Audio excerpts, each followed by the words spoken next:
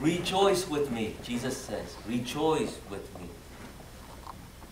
because I found my lost sheep. Good morning, everyone. Good morning, Father. Why do we have the Feast of the Sacred Heart? And why have you ever considered, why do we have the Sacred Heart of Jesus as our patron? This is not a coincidence or some kind of accident. This is divine providence that we have him as his heart, as our patron.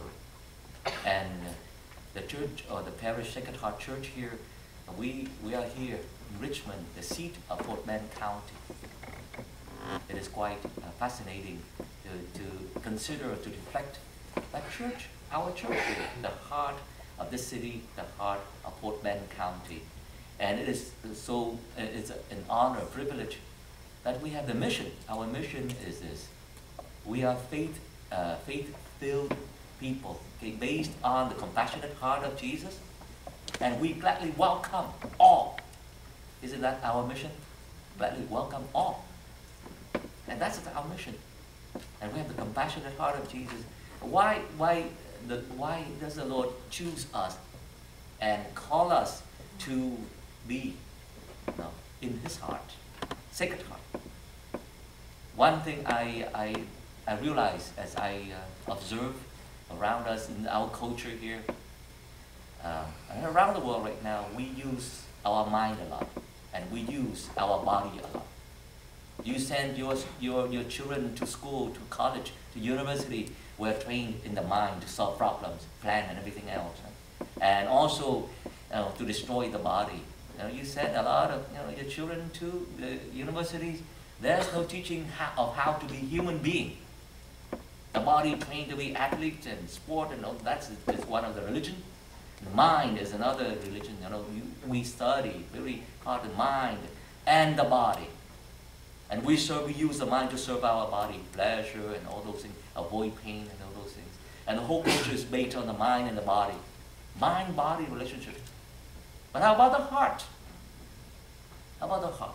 Where do you get that education or formation of the heart? Here in the church.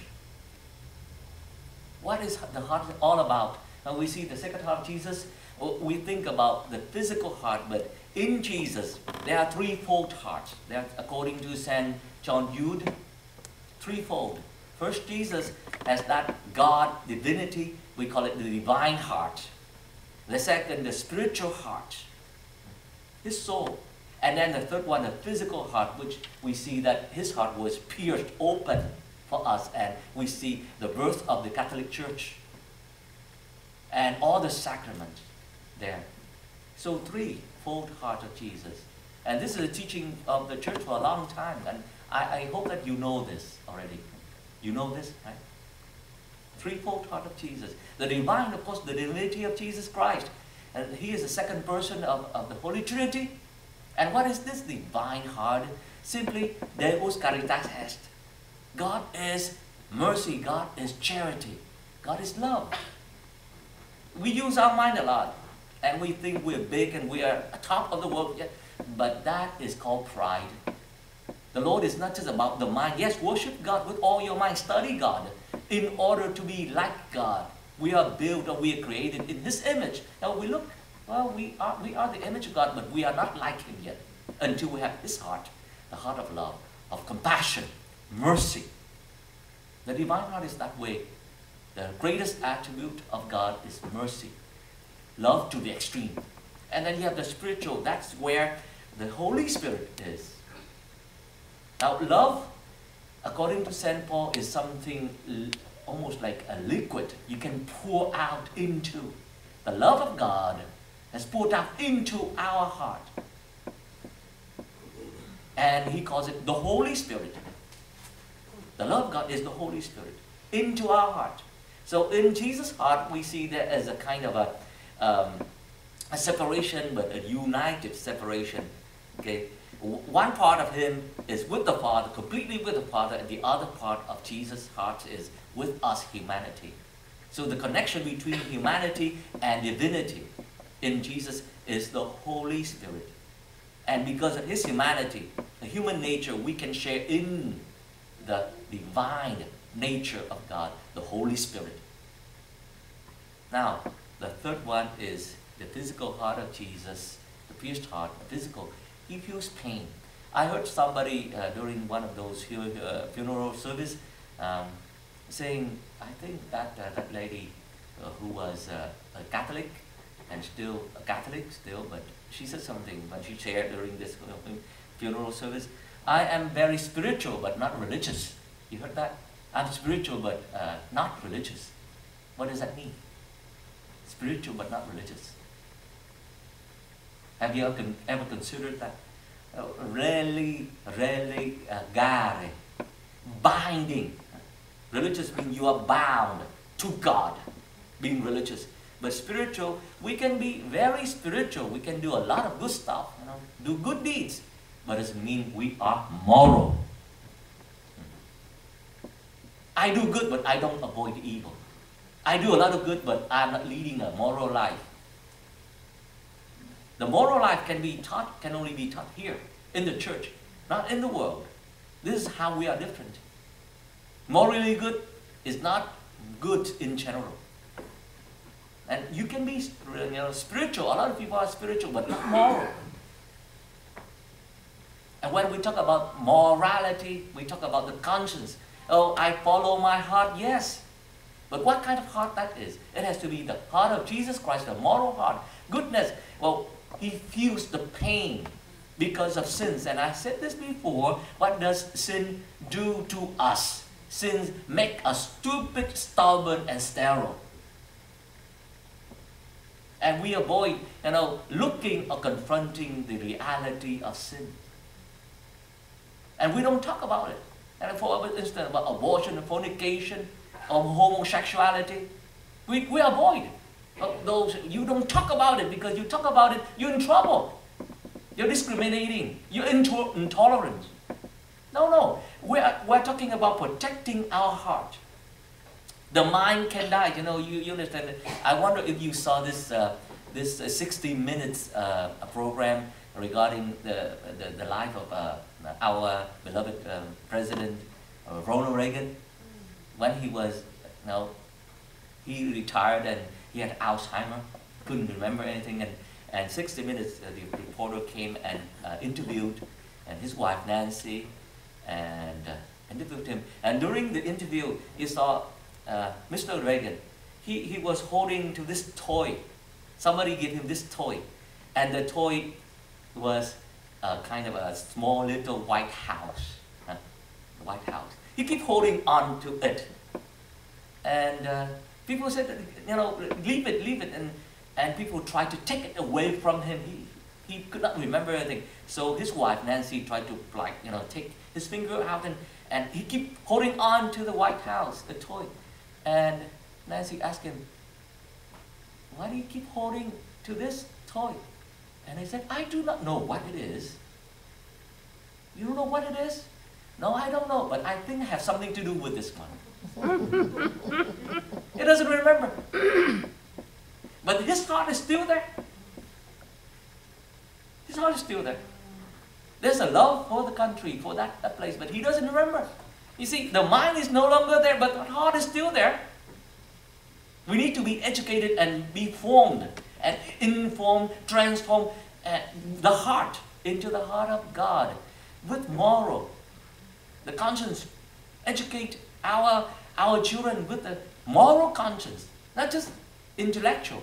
Yes, we do that. And with the body, training the body, like Father Tom, fighting Kung Fu, all those things. But without the heart, what's the point? And then you can fight all you like, and suddenly it just blacked out, and it just. Brother Michael, where are you? All the Kung Fu doesn't help. You have to have the heart. The heart is easy. The body you have to train, the mind you have to train, but the heart is so easy. The heart wants to serve. I tell you, I have so many stories about service. You cannot fail when you serve. And the heart of God is always serving us. It's not just giving us food and 5,000 men in the deserted place and with bread and fish. Not just that. He served us with His life. you see, in his heart. It is only because we do not love enough. And this is why we have this Sacred Heart Feast, the Sacred Heart, to remind us we need to love. This is a purpose and the life mission for us all. And you cannot serve without love, and you cannot love without service. I'll tell you this story. When I was director of our communication center in California, and as a founder of this television program, we have every program half an hour or an hour. It takes us at least 2 weeks to produce 1 hour of TV. Okay, for the radio we could do it, in 1 hour, but one program for the television episode, 1 hour, 15 minutes, it takes us 2 weeks with about 30 people to produce it.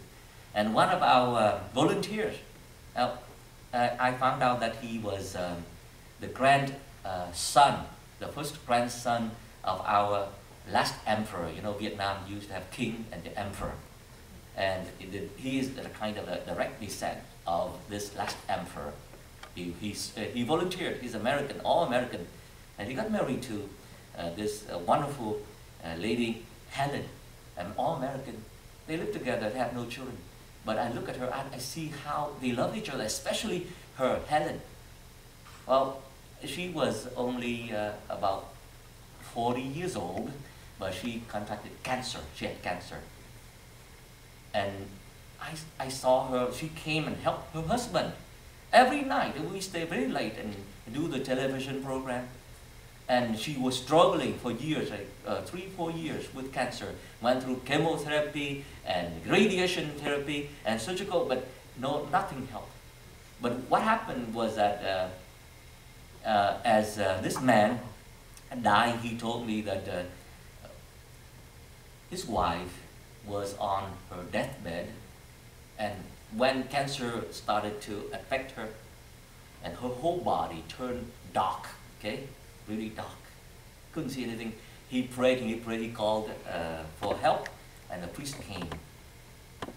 The priest came and anointed her and gave her communion. After, before she died, she said something. The last word was that, "I love you."